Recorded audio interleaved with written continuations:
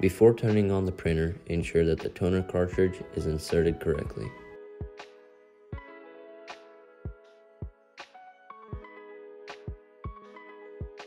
Before turning on the printer, make sure the power cable is connected. Also, a USB cable. If your printer is connected via LPT port, make sure you have connected it correctly. To print over network, connect the network cable to the printer. Check the power button. It should be in good condition and not have signs of damage.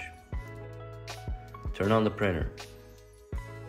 After turning it on, the display should light up and the counting of the amount of RAM should begin. Wait for the inscription "Ready." If you see this inscription, then the printer is ready to work.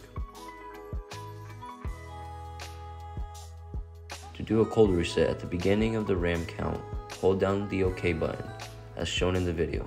Press on it until the RAM count ends. Use the up and down arrows to select cold reset from the list. Check whether the rollers in the tray are correct. If the paper is not being picked up from tray number 1, check the roller. The roller should be sufficiently sharp to grip the paper. It is necessary to replace the upper roller. Only use new rollers. This is how the roller looks after replacement.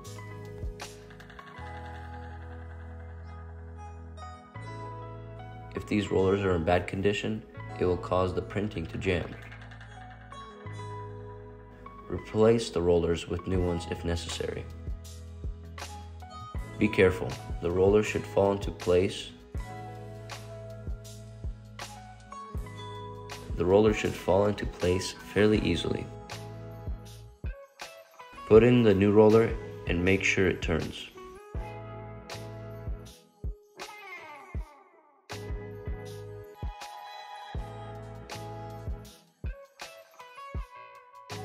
Remove the side panel and gain access to the formatter. Unscrew the 2 bolts and carefully remove it using a screwdriver, ensuring not to damage the ribbon cable. Gently pull it out with a little effort.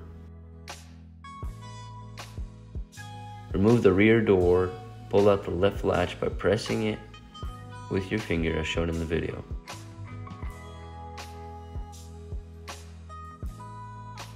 To remove the fuser, pry it off by the blue hooks on the bottom and carefully pull it out. Do not forget to pull out the toner.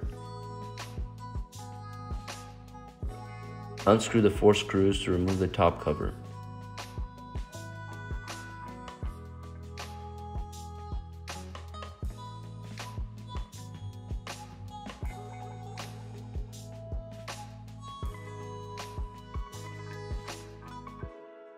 Open the front door and remove it by pressing it with your fingers as you see in the video.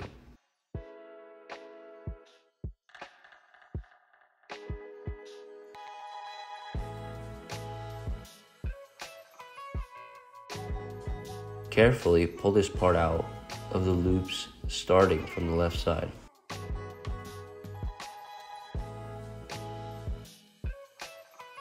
If the paper is not being picked up from tray number 1, check the roller. The roller should be sufficiently sharp to grip the paper. It is necessary to replace the upper roller. This is what the roller looks like up close. Only use new rollers. This is how the roller looks after replacement. Also, the separator under the roller needs to be replaced.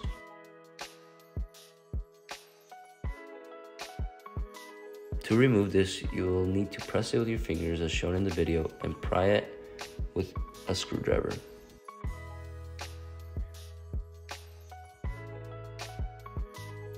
This is what a new separator should look like.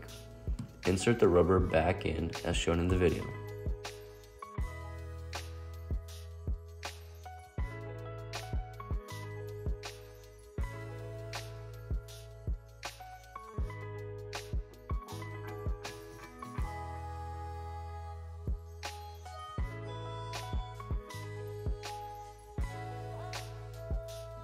Unscrew the 3 screws to remove this.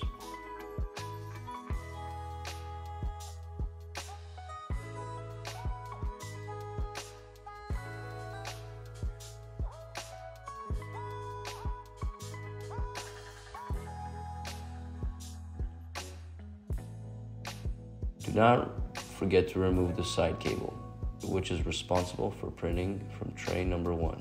This panel is held on by 6 screws. Unscrew them all.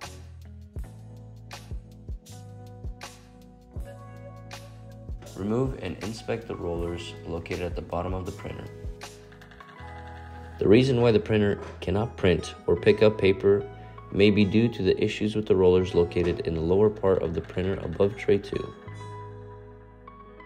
The only solution to address this issue is to replace the rollers. Compare how the new and the old rollers look. The old rollers are unable to grip the paper properly because they have become too smooth and have lost grip. Check the PS2 sensor to see if it's stuck.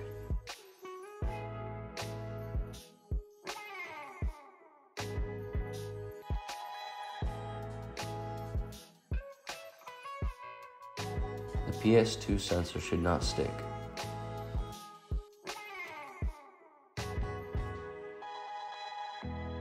Remove this hook before working on the solenoid. Unscrew the screen carefully. Use a pick to pull out the solenoid.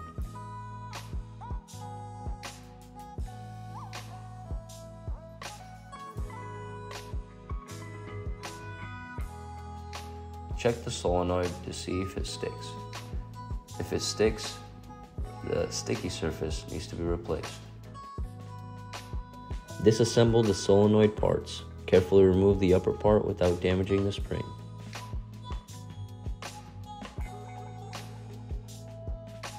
Scrape off the faulty material layer using a knife, taking care not to harm yourself.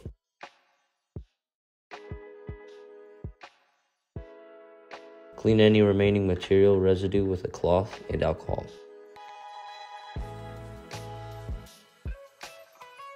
The surface should be grease-free for better adhesion of the new material.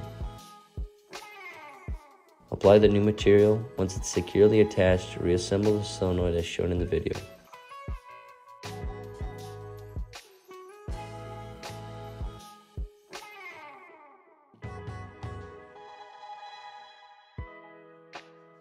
Make sure to test the solenoid again before securing it back in the printer. Gently insert the solenoid into its original position, ensuring it fits precisely into the slot.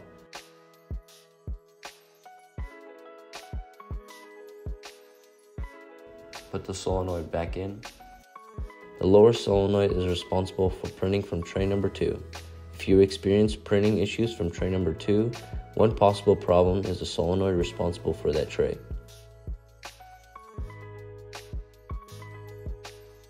Test the other solenoids in the exact same way. Test the solenoid for any sticking issues. The upper solenoid handles printing from tray number 1. Signs of a malfunctioning solenoid include jamming or the tray picking up multiple sheets of paper simultaneously. Remove the material layer using a knife, being careful not to harm yourself, and apply a new one. Ensure that the surfaces are well cleaned from the glue residue and previous material, using alcohol for cleaning. Reconnect the solenoid as shown in the video.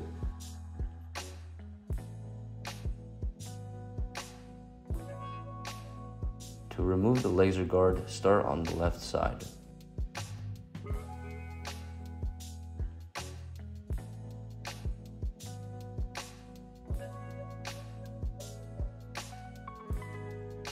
Bend the left side and pull it out to the right as shown in the video.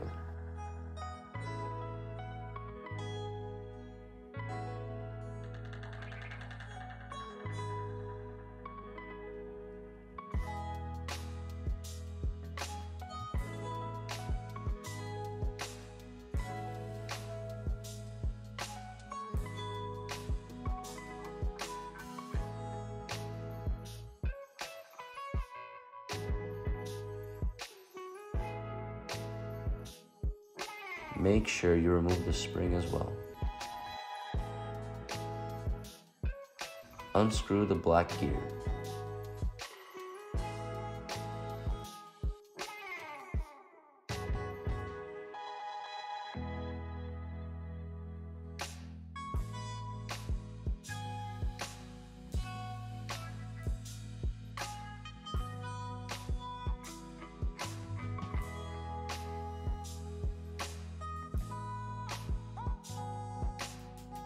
This gear needs to be replaced.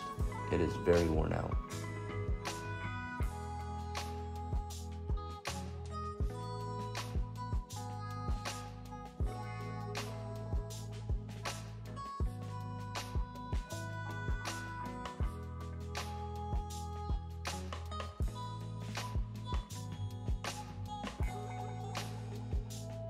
Here are the new and old gears.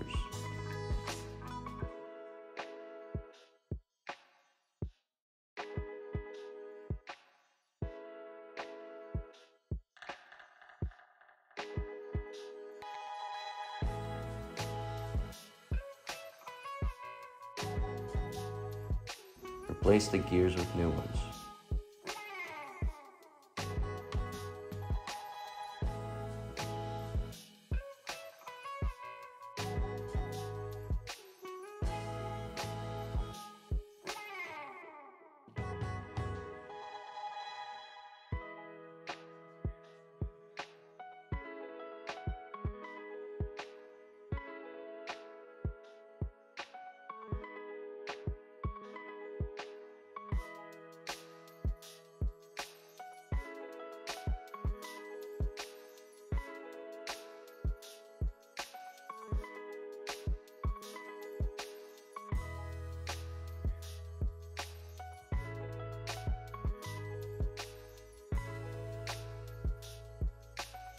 Use lubricant to help reduce wear on the gears. Check the swing play gears. They should not be too worn out. If necessary, replace the swing plate. To see, check the next video.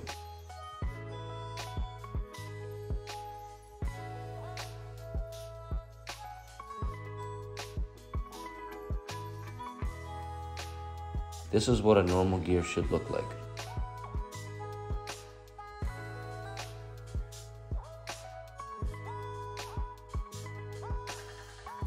Replace or clean the gears on the fuser.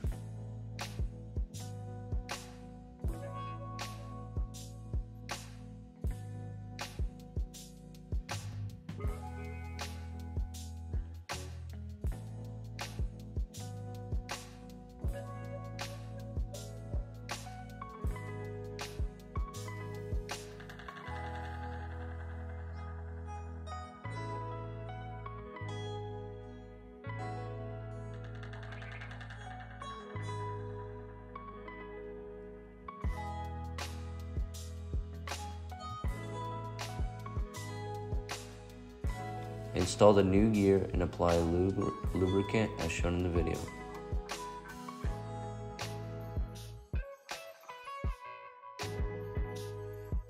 Gears need cleaning or replacement.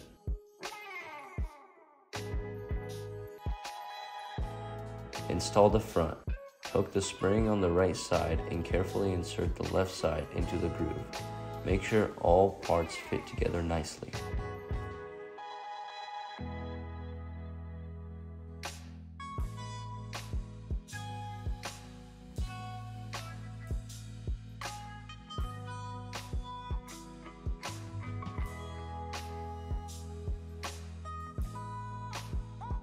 Put on the left side.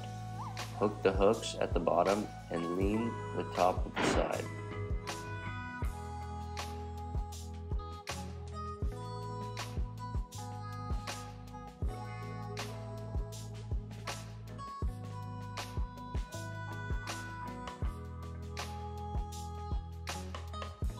Carefully lean the front of the side as shown in the video.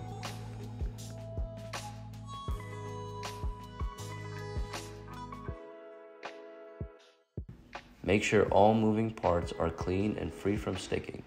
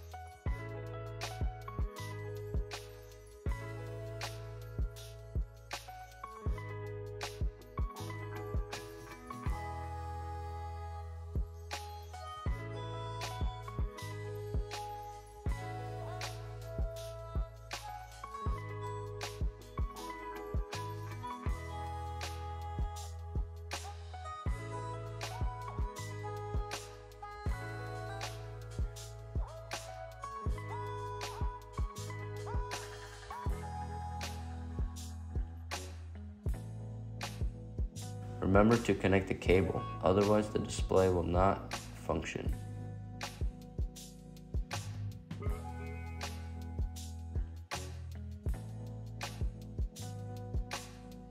Make sure the cover fits snugly on the printer and there are no gaps.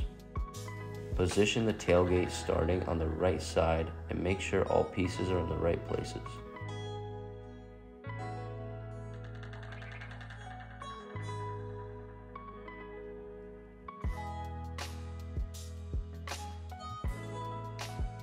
Attach the right side starting from the bottom.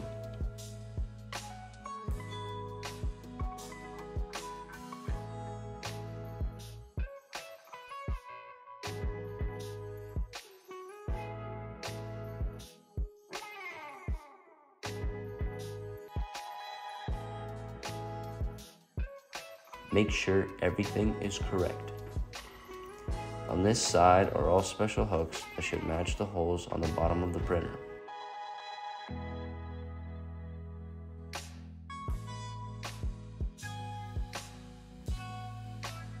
Make sure to check if the power button works properly after connecting.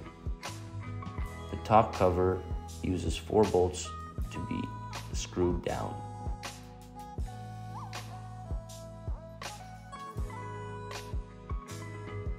This video is suitable for repairing HP 4200s, HP 4240, HP 4250, and HP 4350 printers.